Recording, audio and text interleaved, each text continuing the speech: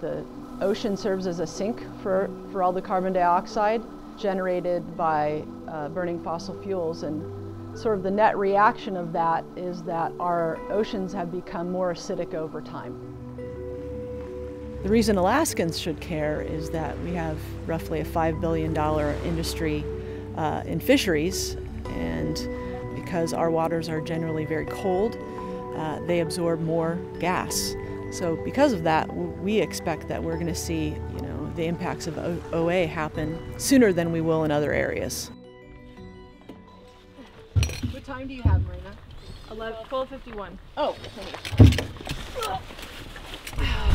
we're going to go down and get a sample for our pH sensor.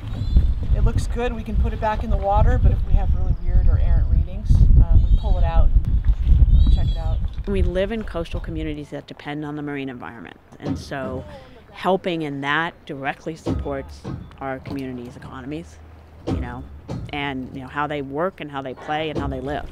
So what we'll do, Liza's will go down and we'll take our bottle sample. The first project that I submitted to Sea Grant was focused on species that were of subsistence importance. So in coastal Alaska, the littleneck and the cockle are really prized as a food source. Sometimes you're dealing with this big problem and you're looking at it across the whole country, or and really where we got to solve problems is at the local level, the community, but it's also where we have the opportunity to solve them. I come down once a week, rain or shine, and on the holidays, end up down here every Thanksgiving. I'm Stephen Payton, the environmental technician for the Seldovian Village Tribe. This is the spot, isn't it?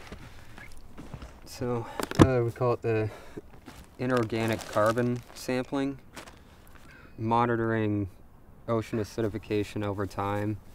I think there's the concern that then it's harming subsistence resources like clams and things like that.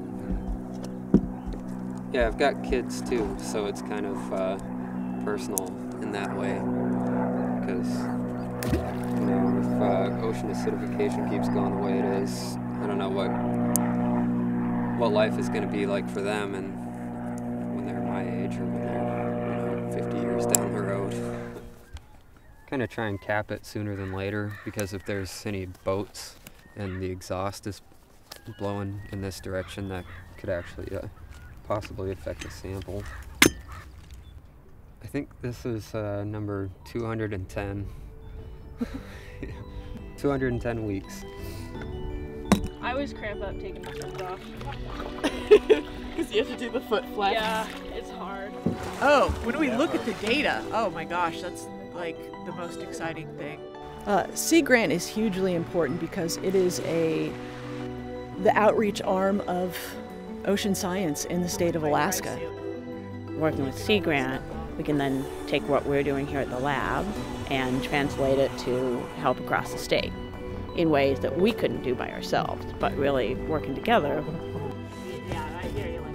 Really not trying to scare people, but really trying to educate people and giving them the tools to be able to make an informed decision about how they want to, exist in the world, I think is really important. And Sea Grant helps us do that.